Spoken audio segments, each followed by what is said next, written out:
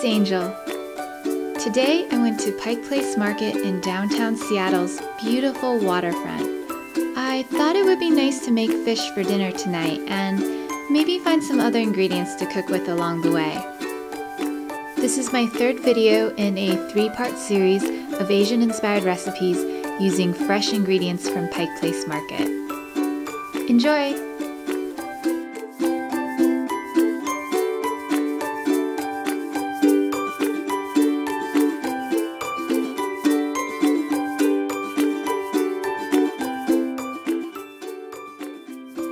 In this video, I'm going to show you how to make classic honey walnut shrimp. Now, the sauce for honey walnut shrimp is typically made with mayonnaise, and I'll let you in on a little secret. I'm not a huge fan of store-bought mayo. For some reason, it just doesn't taste that appealing to me. So I've gone ahead to tweak this recipe, and I've made my own homemade honey walnut shrimp sauce that I think tastes better, and it's not as mayo-y, if that's even a word. Anyways, it's not that hard to make, and you might even have all the ingredients at home already. But what I do know is that honey walnut shrimp is a great recipe to cook if you're looking to whip up something special for dinner tonight. So with that, let's get started in cooking the walnuts. Here's what we'll need to cook the candied walnuts. First, we'll need half a cup of walnut halves. Make sure you splurge and get the halves and not just the smaller pieces. Half a cup of filtered water, a 1/4 cup of cane sugar, and finally, 1 tablespoon of your favorite honey. I'm using wildflower honey from Moon Valley Organics, which comes in this really cute glass bear jar. Now let's lightly toast the walnuts. Preheat a pan on low heat and dry roast the walnuts for 2 to 3 minutes. Toast just enough to bring out the flavor of the walnuts. When you're done, set them aside in a bowl.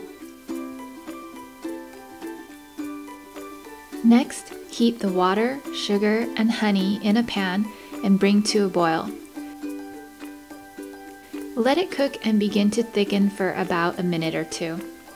Once all the ingredients are dissolved, add your walnuts and continue to stir and mix until most of the water has evaporated and the mixture has caramelized the walnuts. Note that you may need to turn your heat on low so it doesn't begin to burn. Once the walnuts have caramelized, transfer them to a non-stick cookie sheet, or you can use a plate sprayed with some non-stick cooking oil. Keep in mind to separate the walnuts and space them out so they don't stick together as they cool. Now let's make our homemade honey walnut sauce. Start with 1 fresh egg and separate the yolk from the white into different bowls. Set the egg white aside and start with the yolk. Measure out half the yolk and put it into a mixing bowl along with half a teaspoon of Dijon mustard. Now take a few drops of the 2 tablespoons of oil we need for the recipe and whisk together the mixture. The reason why we only want to add a few drops of oil at a time is because we need it to emulsify, so we can get a nice, fluffy, thick sauce.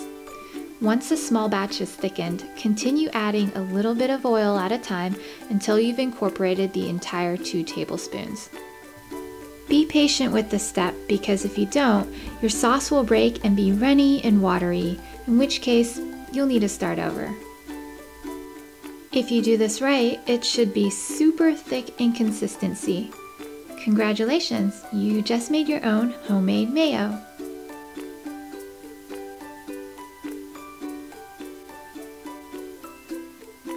Then add the remaining ingredients. 1 teaspoon of lemon juice, a little bit of salt, half a teaspoon of honey, half a teaspoon of sweetened condensed milk,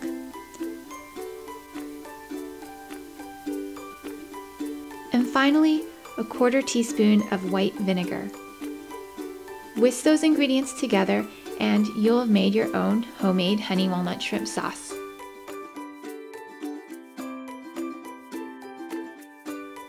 Next, let's prep the shrimp. I've got a dozen large shrimp, about 3/4 of a pound, peeled, deveined, rinsed, and pat dry. In a clean bowl, mix your shrimp with the egg whites we set aside earlier. Then, in another dish, coat each shrimp one by one in cornstarch, taking care to press the cornstarch into the shrimp and coat the shrimp evenly. Once you're done, now it's time to cook. I'm preparing my wok with some vegetable oil for deep frying. Once the oil has come to temperature, gently add in your shrimp in small batches. Each shrimp should take about 1 to 2 minutes to cook. Cook until golden brown, then remove and set aside to drain on paper towels.